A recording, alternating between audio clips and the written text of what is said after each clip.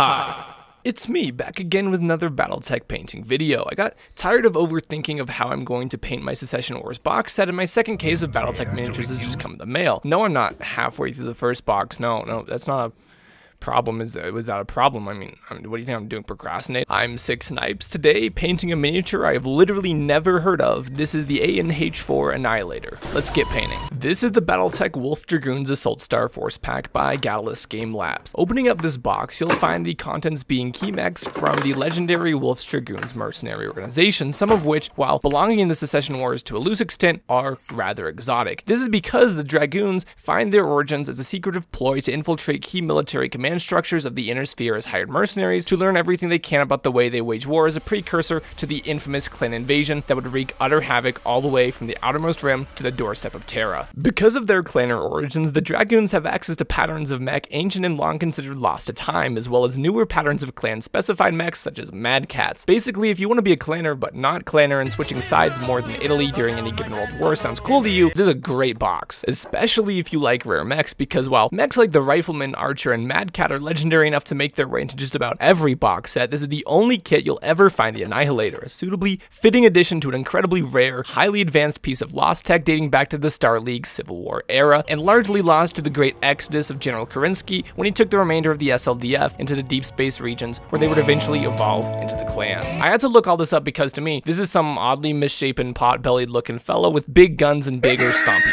feet. I initially decided to paint him first because I wanted to paint my least favorite, get it out of the way, and then maybe move on to things I liked more. However, in earnesty, looking at the side and rear profile, I really do like the heavy-duty but futuristic aesthetic of this mech, sleek and shaped where others are harsh, angled, and rugged. I bring all this up because with more uncommon models to see such as this, their obscurity generally means exclusivity to a singular handful of factions. In this case, a great house such as Davian or Kurita could only dream of having any Annihilators, as they were all swept away centuries ago, and most don't even possess records of such an underutilized design. But at the same time, I don't like the color scheme of the Wolf Dragoons, and at the end of the day, I'm just not a furry. So if not them, who would possess such a sufficiently advanced and ancient battle mech otherwise lost to time and gone from memory?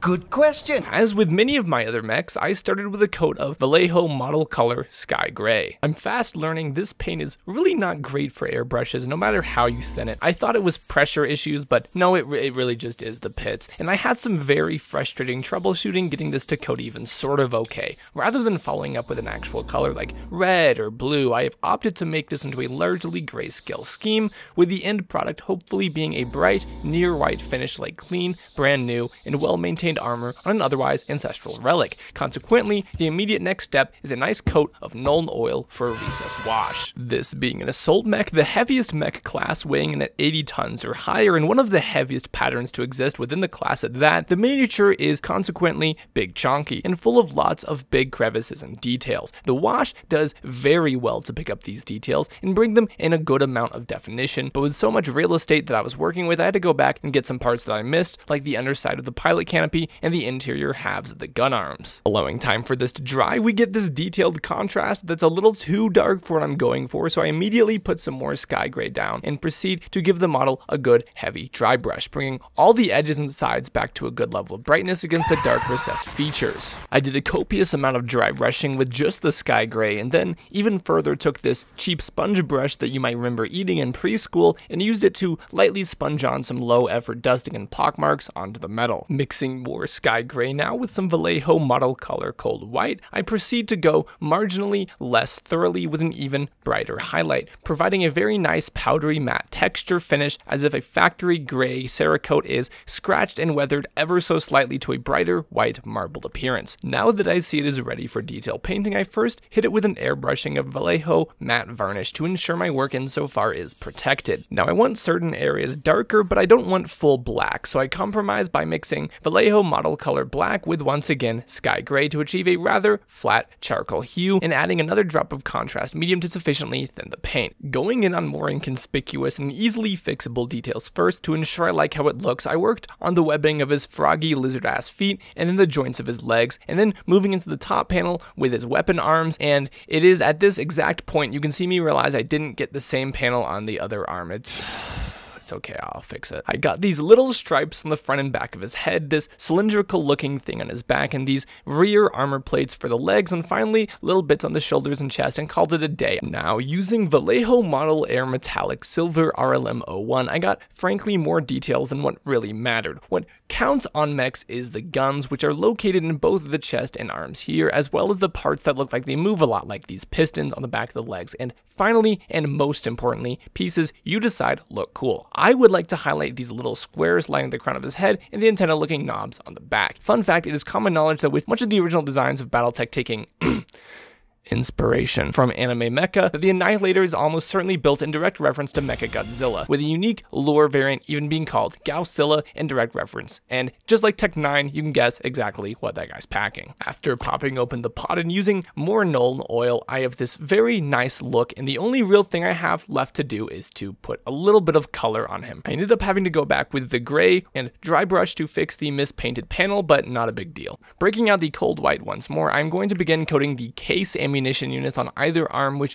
likely hold ammunition for the autocannons and what appear to be some power cell or reactor cores directly behind the laser guns. Finally, choosing another striped plate on the back of his neck, this being white does require a few coats. Mixing some Vallejo model colors Scarlet and flat yellow with about 4 times yellow to red, we get a nice orange, which is much more opaque and will now register much better on a roughly white prepped surface. I am going to continue adding yellow and adding coats until the hue gets oranger and oranger until it is a nice burnt yellow aesthetic with orange towards the edges and yellow towards the center. Finally, just using pure yellow towards the middle of all these surfaces, making for a caution yellow aesthetic to the power cores and highly volatile ammunition storage located on the highly vulnerable rear arc of this piece. Now, before we let that yellow dry, we're going to take out my Vallejo Model Color Panzer Series Intermediate Green and mix it together. This makes a sort of neon green looking paint, which will dot on top of what we first coat with regular green, then the neon towards the middle,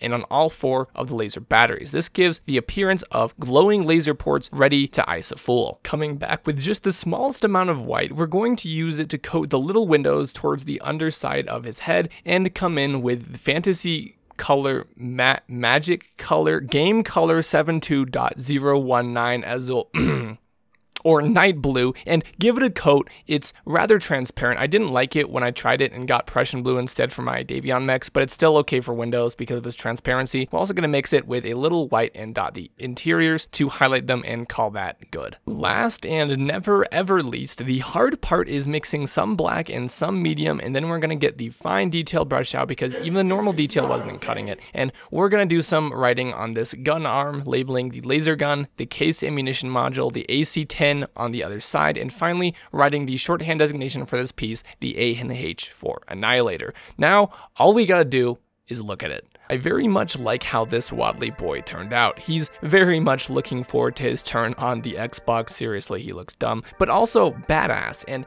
intimidating, being far larger than any of my other mechs painted to date. I really do like the weathered but relatively unmolested gray finish on him. It's very militaristic and secretive, lacking in any markings to designate whom or what has sent this harbinger of death and mass destruction. I do wonder what faction would have in their vast vaults such a rare specimen of Starleague era war gear so guarded by General Kerensky and his ilk.